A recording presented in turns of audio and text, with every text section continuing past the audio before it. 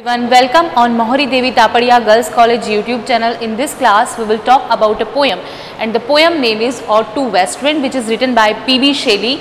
P.B. Shelley was a great romantic poet of first generation, and his lifespan is 1792 to 1822. And this poem, Ode to West Wind, written in 1819 and published in 1820.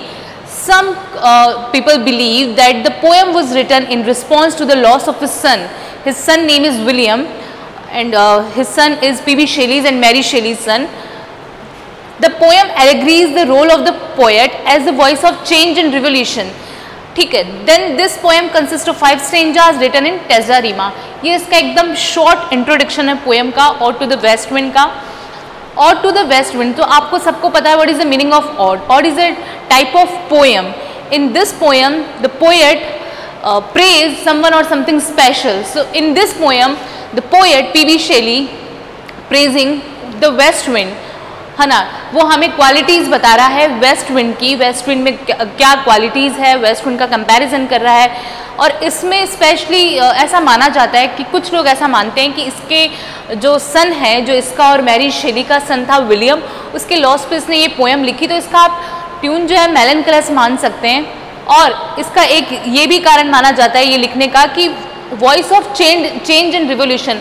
पेट्रागो मसाक चल रहा था 1819 में. उस time जो भी loss हुआ उसमें उनको थोड़ा लगा, तो उन्होंने ये पोएम लिखी कि भी हमें चेंज और रिवोल्यूशन होना चाहिए. लोगों के माइंड में ये चीज़ आनी चाहिए कि हमें चेंज चाहिए सोसाइटी में. और ये जो पोएम है ये 5 स्टेंजाज में है, और ईच स्टेंजा में 14 लाइन्स है, और ये टेज़ा रीमा में लिखी गई है. टेज़ा रीमा जो है ये दांते ने दिया था ये टर्म, और इसमें 3 लाइन्स में राइमिंग स्कीम होती है. सो ये जो odd to the west wind है, हम ये इसकी पी.बी. शेली की सेकंड पोएम पढ़ रहे हैं. ये specially BA second year student of MDS university के लिए है. जो हम ऑलरेडी पोएम पढ़ चुके हैं पी.बी. शेली की, वो कौन सी थी, odd to skylark, and this is the second poem in your syllabus, odd to the west wind. सो हम थोड़ा सा इसका इंट्रोडक्शन जानेंगे odd to the west wind का. वैसे तो मैंने आपको शॉर्ट इंट्रोडक्शन बता ही दिया है. The poem odd to the west wind consist of 5 stanzas written in टेज़ा Reema. Each section consist of 4 ट्रैक्टेड A, B, C, B, C, D, C, D, E, D and rhyming couplet E, E. The ode is written in iambic pentameter. ये iambic pentameter में लिखा गया है. The poem begins with 3 sections. ये 3 sections के साथ शुरू होता है. Describing the winds effects upon earth, air and ocean. इसका जो एयर है, विंड है, इसका जो इफेक्ट है वो किस पे दिखा रहा है, अर्थ, एयर एंड ओशन पे, स्टार्टिंग के स्टेंजाज में. In the last 2 section the poet speaks directly to the wind. और लास्ट के 2 सेक्शन में डायरेक्टली बात कर रहा है पोएट, किससे, विंड से. उन दोनों का कम्युनिकेशन दिखाया है. आस्किंग फॉर इट्स पावर, इसके पावर के लिए पूछ रहा है. To lift him up and make him its companion in its wandering. The poem ends with an optimistic note, which is that if winter days are here, then spring is not very far. और इसका जो ending है poem का वो थोड़ा सा optimistic है. Starting में ये जो मैंने बताया कि मेलनकलस ट्यून मिलेगा आपको थोड़ा सा पढ़ने में, और पैसिमिस्टिक फीलिंग आए, बट जो एंड है इसका वो ऑप्टिमिस्टिक है. उसमें जो पोएट है वो बोल रहा है कि जो समय है वो ज़रूर चेंज होता है. हमारे पास अगर दुख है तो सुख भी आएगा. तो ऐसे ही अगर ये वेस्ट विंड ऑटम का टाइम है तो स्प्रिंग भी आएगी. और आप सबको पता है कि जो स्प्रिंग का सीज़न है वो बहुत जॉयफुल माना जाता है. ऐसा माना जाता है कि स्प्रिंग में बहुत ग्रीनरी, बहुत फ्रेश, सबको बहुत अच्छा फील होता है. तो जो लास्ट की लाइन्स है उसमें ये ऑप्टिमिस्टिक बात बोल रहा है कि भाई ऑटम ख़त्म होगा और स्प्रिंग ज़रूर आएगा. तो ये यहाँ पे हमारा जो पोएम एंड होता है. और the poem can be divided into 2 parts. The first 3 cantos are about the qualities of the wind.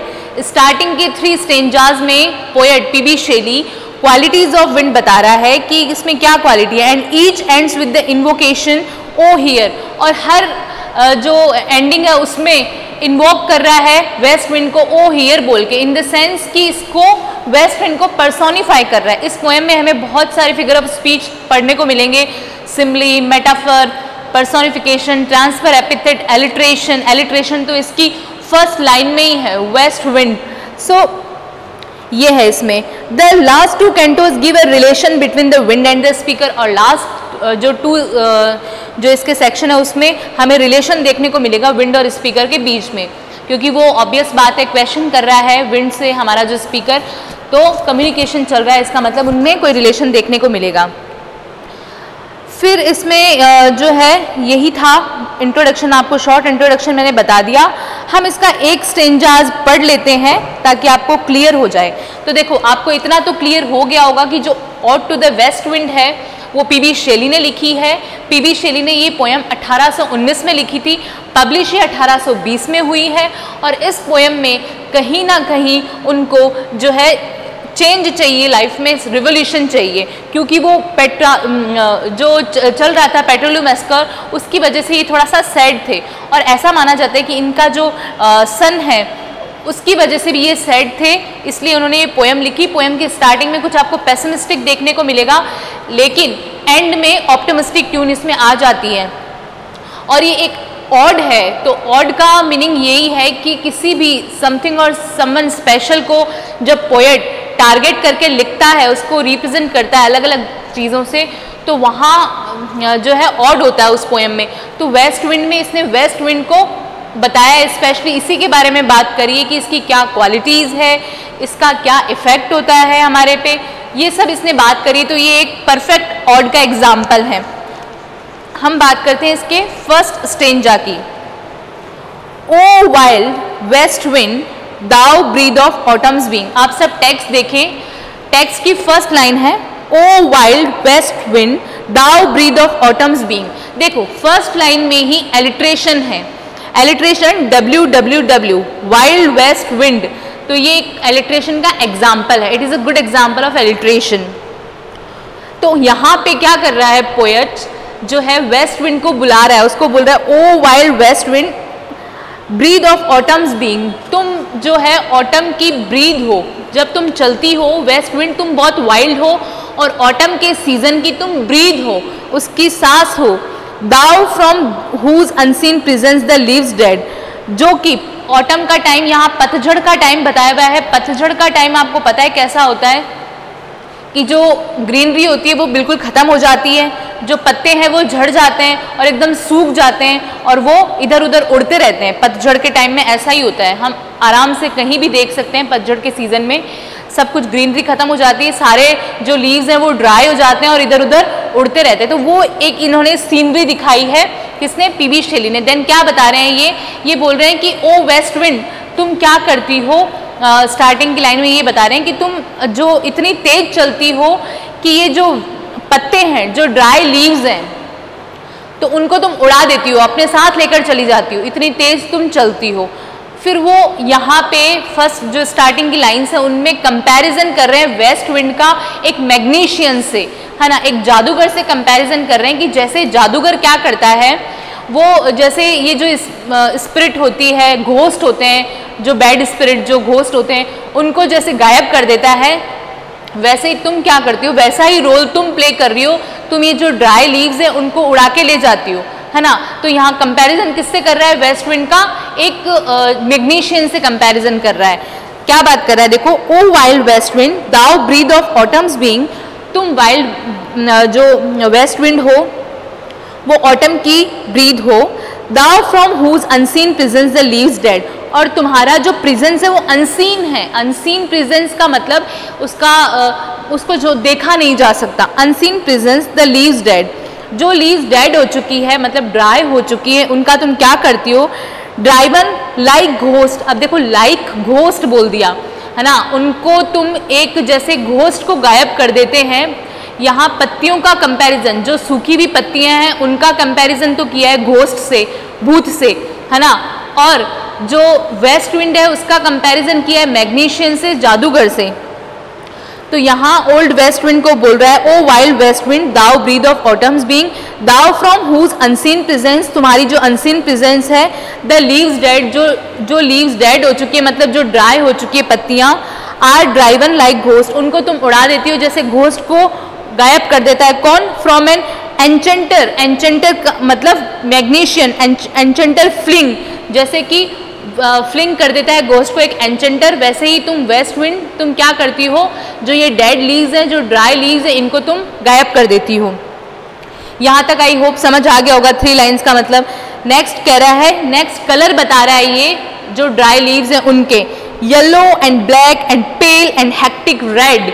कैसे कलर है? येलो कलर की ऑब्वियस है, जो पत्तियां अगर सूख जाएगी तो वो थोड़ी येलो हो जाएगी, ब्लैक हो जाएगी, ज़्यादा सूख जाएगी तो पेल हो जाएगी, हल्की पीली सी ऐसे हो जाएगी, एंड हेक्टिक रेड, और थोड़ी लाइट रेड कलर की भी हमें देखने को मिलेगी। जो सूखी पत्तियां हैं उनके कलर क्या क्या होते हैं? Yellow and black and pale and hectic red. इन सभी तरह की पत्तियों को तुम उड़ाकर ले जाती हो, जैसे कि एक मैग्नीशियन घोस्ट को उड़ाकर ले जाता है या उसको गायब कर देता है, वैसे ही तुम क्या करती हो, जो ड्राई लीव्स हैं उनको तुम गायब कर देती हो। फिर बोल रहा है पेस्टिलेंस स्ट्रीकन मल्टीट्यूड्स। ये जो पेस्टिलेंस का मतलब है एक तरह की बीमारी, महामारी हो जाना, जैसे कि अभी चल रही है हमारे कोरोना पेंडेमिक, वैसे ही ये एक डिजीज़ है।